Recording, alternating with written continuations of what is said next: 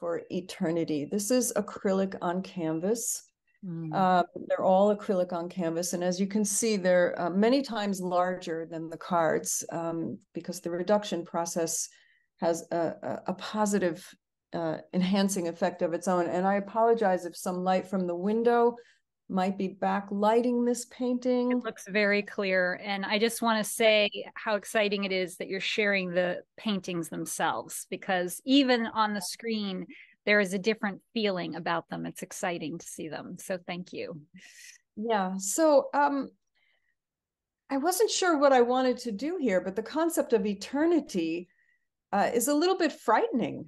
It conjures up a feeling of death, of what is beyond life. And so I wanted to make the figure into a kernel of a figure, a sort of fetus, a fetal position, as we are alone and facing the afterlife as we approach eternity. And then the waves, the concentric waves around the figure suggest an enlargement beyond form, an expansion and an enlargement beyond form, which is something I felt happening to me periodically as a child.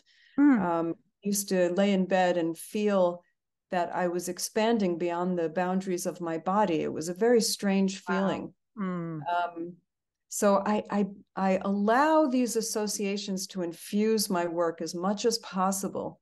And then the moth came to me. As often happens, something comes to me right when I'm thinking about a painting. Sometime in the next day or week or two, another piece will come to me, and if I watch for it, there it is. I had climbed a year ago Westkill Mountain here in the Catskills. It's almost 4,000 feet high. It's a pretty challenging hike. And on the top of the mountain, my friends and I came across this beautiful moth, this size. This is the actual size of the moth.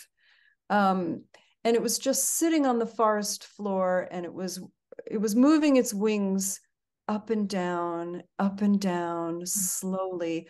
I was so intrigued. I took a video of it. I thought about it, and I realized, moths are creatures of the night. They're drawn to the light. Oh. So many stories of people being drawn to the light after they leave their bodies. Yes. And it just felt right that this woman, that these wavy patterns expanding beyond her body could remanifest in the wings of the moth. So I put similar patterns in the wings of the moth. And of course, the darkness opens to the light. So the darkness kind of forms an enveloping enclosure, but it opens to the light. So that's the story behind that storytelling image. I'm also seeing the containment moving into the uncontained. Yes. Finite container moving into what goes beyond the boundaries of the painting. Yes. Yeah. Yes. Thank you for adding that.